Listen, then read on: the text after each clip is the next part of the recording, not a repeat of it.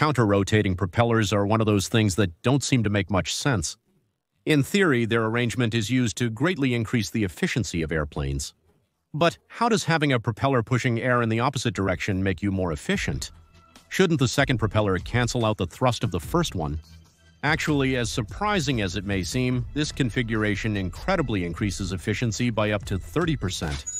That's why you'll always see these propellers on planes designed for long distances, like the Tupolev Tu-95.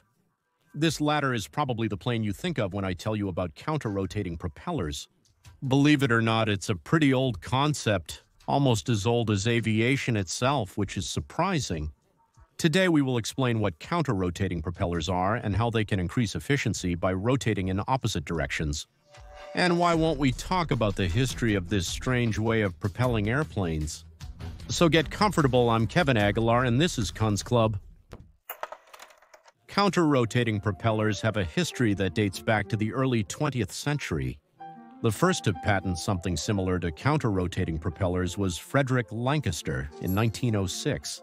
Initially, it was a concept that was applied only to propel torpedoes and boats. However, its use in aircraft began to gain ground in the 30s and 40s. Among the first examples include the Lockheed P-38 Lightning, whose propellers rotated outward in the opposite direction to the other, mitigating many negative effects such as the P-factor. The P-factor is a fairly simple problem to understand. We know that turboprop planes have the propeller angled upwards, this in relation to the direction of the plane. It is necessary to resist the effects of gravity, but in solving this problem, it creates another.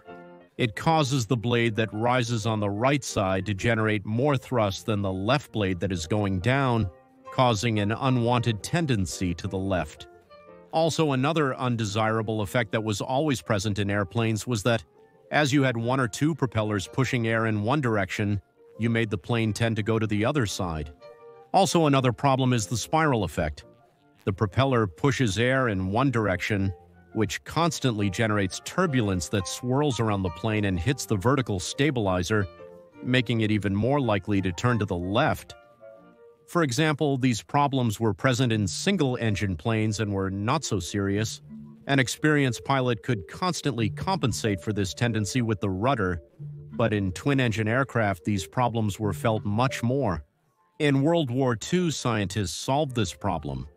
They discovered that simply by making one propeller spin in the opposite direction to the other, many of these negative effects were reduced.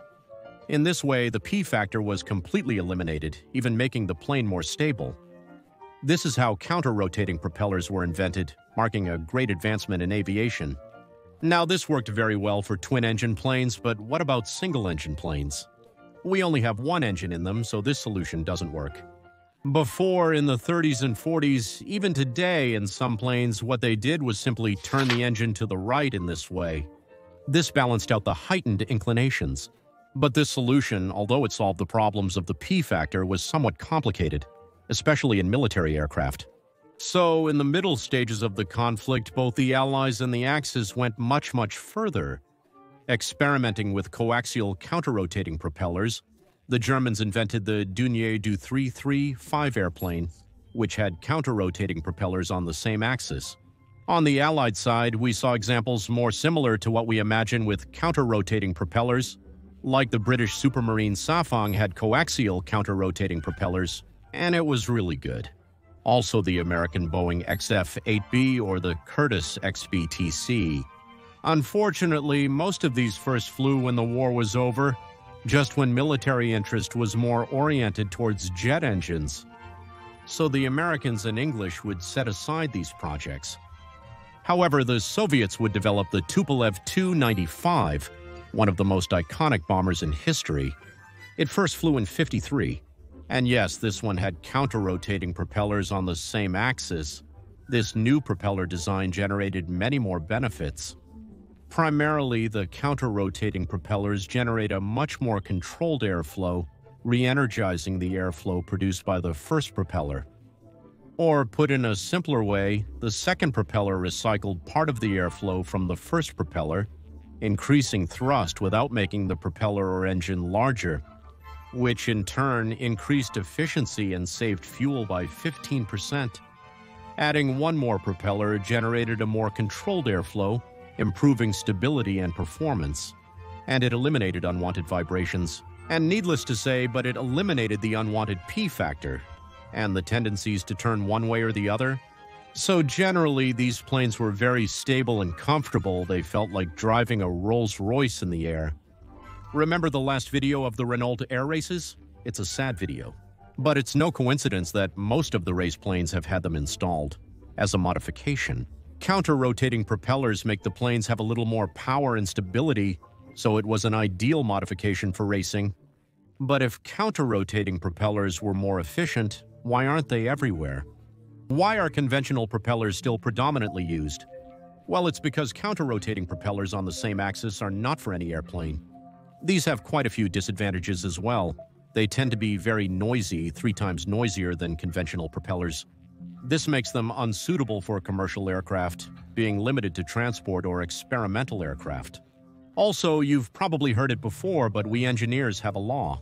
The more complex a machine is, the more prone it is to failure. With counter-rotating propellers, you make your plane's mechanics much more complex.